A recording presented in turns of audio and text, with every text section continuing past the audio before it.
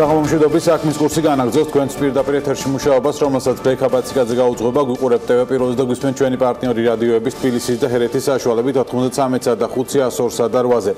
სებმა მონეტარული პოლიტიკის განაკვეთი 6.9%-ზე დატოვა, აქედან გამომდინარე 84,320 მომხმარებელს რეფინანსირების განაკვეთზე მიბმულ სესხებზე 1% განაკვეთი არ შეეცვლება. საზოგადოება და ბანკებმა ცვლად 1% განაკვეთზე მიბმული სესხები მიმოიხილო 2019 წლის 1 მაისის მდგომარეობით.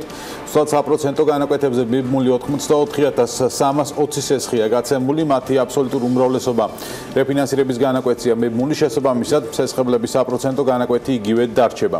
დღესდღეობით ცვლად 1% განაკვეთზე მიბმული 4 მილიარდ 134 მილიონი ლარის მოცულობის სესხია გაცემული. ასევე ეროვნული ბანკის ცნობითვე მონეტარული პოლიტიკის კომიტეტი მხედველობაში იღებს ინფლაციის მოლოდინების ზრდის რისკებს და აღნიშნულის გათვალისწინებით მონეტარული პოლიტიკის შემდგომი ნორმალიზაციის პროცესს ნელი ტემპით გააგრძელებს.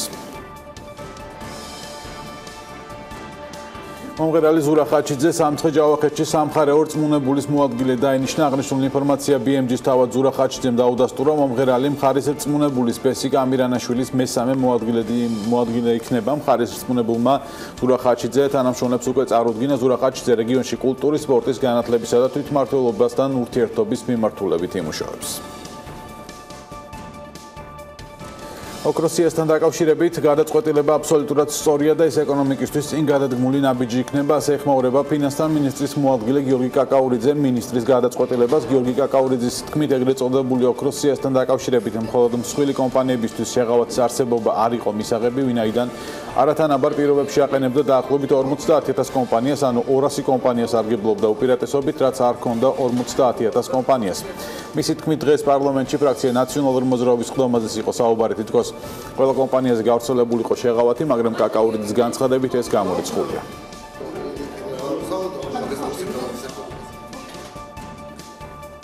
ტაქსის მძღოლები, რომელთა შემოსავალი არ უფიქსირდებათ, ბანკებიდან სესხის აღებას შეძლებენ. ამის შესახებ თბილისის მერმა კახკალაძემ მთავრობის ხდომის დაწყებამდე განაცხადა დღეს. მერის თქმით, მათ ჰქონდათ კომუნიკაცია საბანკო სექტორთან და მიღწეულია შეთანხმება ტაქსის მძღოლებისთვის სპეციალური შეთავაზება გაკეთდეს. ტაქსის მძღოლებთან შეხვედრისას მათ დასვეს ასეთი პრობლემა, რომ მათი შემოსავალი არსად არ არის აღრიცხული და უჭირთ ბანკში სესხის აღება, ავტომანქანის შეძენა და ასე შემდეგ. ეს სერიოზული პრობლემაა მათთვის. ჩვენ ჰქონდა კომუნიკაცია საბანკო სექტორთან და მივახციეთ შეთანხმებას 3-4 დღეში და დღის განმავლობაში ბანკები გააკეთებენ ამაზე განცხადებას, აცხადებს კალაძე.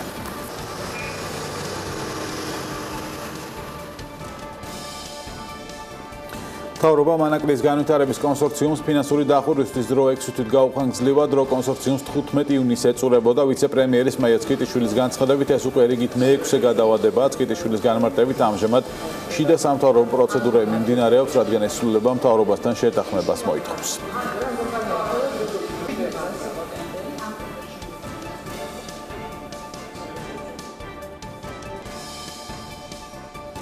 ანაკლიის სპორტის პროექტი სტრატეგიული მნიშვნელობისაა და სოლიდურია მისი ტექნიკურ-ეკონომიკური დასაბუთება. ამის შესახებ საქართველოს ეკონომიკის და მდგრადი განვითარების მინისტრმა განაცხადა. ნათია თურნავა საქართველოს პრემიერ-მინისტრთან და სამთავრობო დელეგაციასთან ერთად ამერიკის შეერთებულ შტატებში იმყოფება და მაღალი დონის შეხვედრებში მონაწილეობს. მინისტრის თქმით, პროექტის ეკონომიკურ-ტექნიკური დასაბუთება, სოლიდური დასაბუთება არის სწორედ საფუძველი, რითიც აიხსნება 4 სხვადასხვა საერთაშორისო საფინანსო ინსტიტუტის მაღალი ინტერესი პროექტის მიმართ.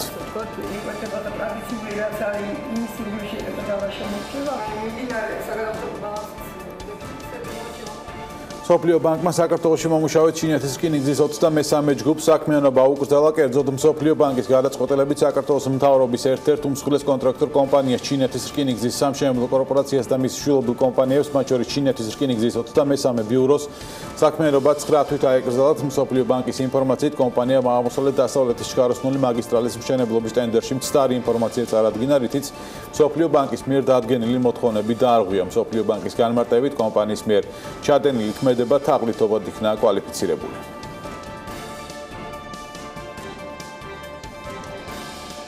დღეს აღნიშნულთან დაკავშირებით განცხადება ინფრასტრუქტურის მინისტრმაც გააკეთა. მისი თქმით, ეს შესაძლო გადაცდომა სწორედ გზების დეპარტამენტმა გამოავლინა.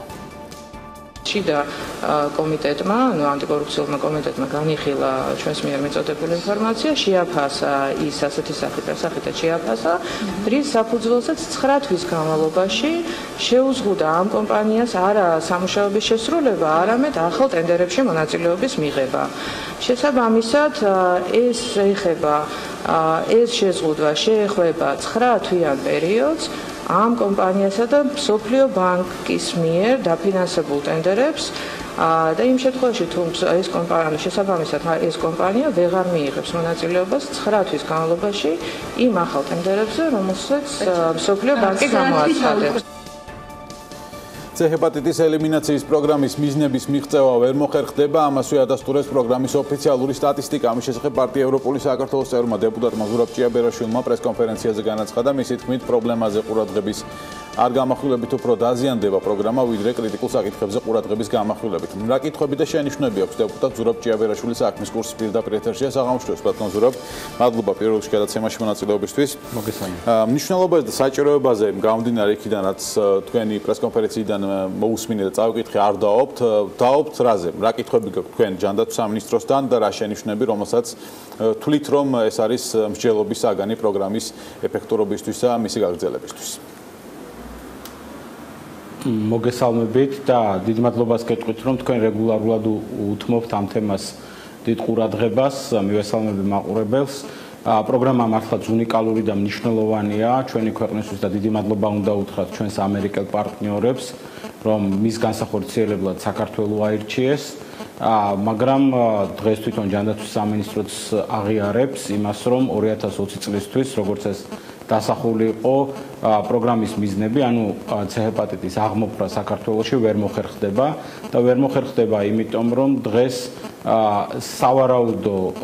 ქვეყანაში სავარაუდოდ ინფიცირებული 150,000 ადამიანი, აღმოფხვრა რომ ჩაითვალოს 135,000 ადამიანმა მაინც უნდა გაიაროს მკურნალობის კურსი და დღეს ამის ნახევარსაც არ აქვს გავლილი 4 წლის განმავლობაში. ეს აღიარება სად ჩანს ბატონო? წელიწად ნახევარია. ბატონო, აღიარება სად ჩანს, რომ ჯანდაცვის სამინისტროს აღიარება, რომ 2020 წელს თქვათ ვერ მიიღწევა შედეგი? მარტში თქვენ თუ ნახავთ თქვენ თუ ნახავთ 6 მარტს ბატონი სერგეენკოს განცხადებას, მან განაცხადა, რომ პროგრამა რისკის ქვეშ დგას ნამდვილად და მან ჯანდაცვის სამინისტრომ ჩემთან გამოგზავნილ წერილში დეპუტატო კითხვაზე ნამდვილად აღწერა ეს მდგომარეობა, რომ რიცხვები არ არის დამაკმაყოფილებელია, რომ 2020 წლისთვის მოხდეს. მაგრამ მთავარი დღევანდელი ჩემი პრესკონფერენციის თემა მთავარი იყო ის, რომ იმ პირობებში, როდესაც ასეთი დაბალი მაჩვენებელია ჯერჯერობით, ჯანდაცვის სამინისტრო გაათმაგებულად უნდა ცდილობდეს, რომ უკრებლივ ყველა მოქალაქემ გაიაროს პირველი ტესტი, ეგრეთ წოდებული სწრაფი ტესტი, ანუ სკრინინგი და თუ კი ეჭვი იქნება, რომ ადამიანს აქვს C-ჰეპატიტი, მაშინ უნდა გაიაროს მერე დადასტურების ტესტი, შემდეგ დიაგნოსტიკა და ჩაერთოს მკურნალობაში. პრობლემაც იმაში არის, რომ ჯერ პირველადი ტესტი არ აქვს ძალიან ბევრ მოქალაქეს გავლილი.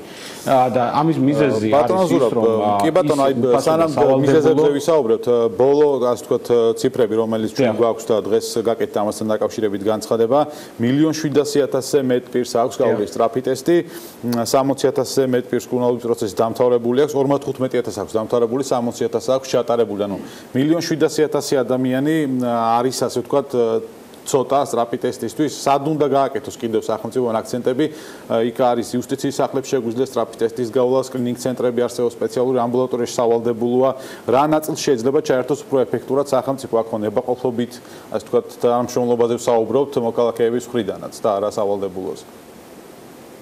დიახ, გეტყვით, კიდევ ერთხელ ვიტყვი, რომ 1,700,000 არასაკმარისია, თუ ჩვენი მოსახლეობის რიცხოვნობას გავითვალისწინებთ, ანუ მოსახლეობის ნახევარსაც არ აქვს გავლილი პირველადი ტესტი, რაც 4 წლის განმავლობაში ცოტა მაჩვენებელია და ამის მთავარი მიზეზი, სწორედ ამას ვამბობდი, არის ის, რომ ტესტი სავალდებულო და უფასო არის ჰოსპიტალური პაციენტებისათვის, ხოლო ამბულატორიული პაციენტებისათვის ის არ არის სავალდებულო და უფასო და ხშირ შემთხვევაში ეს ჩემ პირად მაგალითზე შემიძლია გითხრათ, რაც გავახმოვანე მარტში ჯანდაცვის კომიტეტის სხდომაზე, როდესაც ადამიანი ამბულატორიაში ითხოვს, რომ სპეციალიზებულად გაუკეთეს ჰეპატიტის ტესტი, ის ფასიანია და არა უფასო.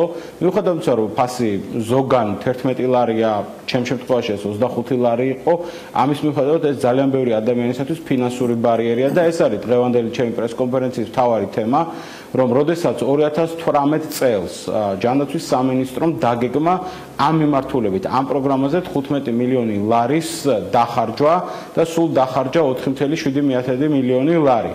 ხო შეიძლებოდა რომ თუ კი იქნებოდა სწორი მენეჯმენტი ჩვენ ამბულატორიული პაციენტებისათვის გაგვეხადა სავალდებულო და უფასო ისევე როგორც ეს არის ჰოსპიტალური პაციენტებისათვის და შესაბამისად ყველა ადამიანს ვისაც კი რაიმე შეხება ექნებოდა სამედიცინო დაწესებულებასთან გაეკეთებინა ტესტი მაშინ ჩვენ ძალიან თქვენ თვლით რომ ამ ბარიერის მოხდა ამოწურავდით ძალიან თქვათ რაოდენობის ზრდის კუთხითაც რომ მეტი ადამიანი პრობლემა არის დიახ, არა მარტო მნიშვნელოვანი არის ფინანსური ბარიერის მოხსნა, არამედ მნიშვნელოვანი არის, რომ უკლებლივ ყველა ამბულატორიული დაწესებულება, აქ მხოლოდ ჰოსპიტალები არ იგულისხმება, აღჭურვილი იყოს. ეხლა, როდესაც ჯანდაცვის სამინისტრომ ჯერ კიდევ ნოემბერ-დეკემბერში, როცა მე ამაზე ლაპარაკი დავიწყე, ამის საპასუხოდ სწრაფი ტესტების გააკეთა იუსტიციის სახლებში, კიდევ ერთხელ ყველაზე მეტ ადამიანს გავლა უწევს სწორედ ამბულატორიულ დაწესებულებებში და იქ თუ არ აგვაქვს ჩვენ სავალდებულო უფასო პირველადი სკრინინგი, მაშინ ჩავთვალოთ, რომ წლების განმავლობაში გაიწელება ეს პროცესი, იმიტომ რომ ეს არის პირველი ეტაპი და მეორე მნიშვნელოვანი პრობლემა, რაც თქვენ ასევე აღნიშნეთ, არის შემდეგი. როდესაც არსებობს ათასობით ადამიანი, რომელსაც დადასტურებული აქვს უკვე, მათ შორის კონფირმაციული მეორე ტიპის ტესტით დადასტურებული აქვს, რომ აქ ჰეპატიტი და ჯანდაცვის სამინისტრო ამ ადამიანების მკურნალობის პროცესში ჩართვას ვერ ახერხებს. გაუგებარია რატომ, ესეც უნდა ახსნას ჯანდაცვის სამინისტრო. ან არ ერთვებია შემთხვევებიც იყო, რომ თავად ადამიანის არჩევანია სავალდებულო ხომ არ არის ზოგიერთი ადამიანი თქო არ ერთვება ან ეთიშება პროგრამას, ამას იყო საუბარი რომ ესეც პრობლემა, როდესაც ადამიანები ერთვებიან და შემდეგ ეთიშებიან პროგრამას, ანუ მათი მსურვილი შესაბამისად. მან დაგიხსნით ბარიერი რა არის, გარდა მიუხედავად იმისა, როცა პროგრამა დაიწყო, დიაგნოსტიკას, ანუ მეორე ტიპის ტესტი, დიაგნოსტიკა, ანუ მკურნალობამდე მისვლაშზე მაღალი ფინანსური ბარიერი იყო, დაახლოებით 700 ლარამდე და პრობლემაც ის არის, რომ ჯანდაცვის სამინისტრომ პირველი წლების ენთუზიაზმი ხელიდან გაუშვა 2015-16 წლების, როცა ხალხში მასობრივად იყო ენთუზიაზმი, ეხლა კი ბარიერი აი ამ შუალებ ვიდრე მკურნალობამდე მივა ადამიანი 120 ლარამდე არის ჩამოწეული და აკაკი ზოიძემ ქართული ოცნებიდან დაადასტურა, რომ სამინისტრო ამაზე მუშაობს, რომ ეს ბარიერიც მოიხსნას, მაგრამ სამწუხაროდ ენთუზიაზმი განელდა. მეორე პრობლემა არის ის, რომ ჩვენთან სამწუხაროდ ნარკოდამოკიდებულ ადამიანს ბატონო, სამწუხაროდ ბევრი დრო არ გაქვს. აი მწინაძებას დავასრულებ, ნარკოდამოკიდებულ ადამიანს ბევრი აქვს ჰეპატიტი და თუ ნარკოპოლიტიკა არ იცვლება და ეს სტიგმა არ იხსნება, ძალიან ბევრი ადამიანი თავს იკავებს, რომ მოხვდეს პროგრამაში, ამიტომ ბევრი მიმართულებით არის ნაბიჯები გადასადგმელი, თუ გვინდა რომ 2020-ში არა, მაგრამ 2021-22-ში მაინც პროგრამა წარმატებით დასრულდეს. დიდი მადლობა, ზურაბ ჭიაბერაშვილი იყო საქმის კურსის სტუმარი. მადლობა მას კიდევ ერთხელ გადაცემაში მონაწილეობისთვის. ჩვენ განვაგრძობთ ეთერს წელს 5 თვეში საერთაშორისო მოგზაურებიდან საქართველოს შემოსავალი 101 მილიონი დოლარით გაიზარდა ჯამში. ინფორმაციას ტურიზმის ეროვნული ადმინისტრაცია ავრცელებს წინასწარი ინფორმაციით 2019 წლის მაისის მონაცემებს, რაც შეეხება შემოსავალი საერთაშორისო მოგზაურებიდან 291 მილიონ დოლარს შეადგენს, რაც 35 მილიონი დოლარით მეტია 2018 წლის მაისის თვესთან შედარებით. ისევ ტურიზმის თემით განვაგრძობთ გამოშვებას, თუმცა ჩვენი ქვეყნის ფარგლებს გარეთ განვითარებულ ამბავზე სერიალ ჩერნობილის გამოსვლის შემდეგ კაცობრიობის ისტორიაში ატომური ენერგეტიკის სფეროში მომხდარი ერთ-ერთი უდიდესი ტრაგედიის ადგილი ტურისტულად და ჰოტსპოტად გადაიქცა. CNN-ის ინფორმაციით, უკრაინის იზოლირებულ ზონაში ტურისტების ბუმია, გასული წლის ანალოგიურ პერიოდთან შედარებით ვიზიტორების რაოდენობა რეგიონში დაახლოებით 95%-ით არის გაზრდილი. უკრაინული ტურისტული სააგენტოები მსურველებს სერიალში ნაჩვენებ ადგილებში ექსკურსია ტურებს დაახლოებით $100 თავაზობენ. გასვლები ეწყობა მოჩვენებათა ქალაქ პრიპიატსა და რეაქტორის მიმდებარე ტერიტორიაზეც. უფრო ცვლად ამ თემაზე საღამოს გამოშვებაში მიშა ხაჩიძე მოგიყვებათ.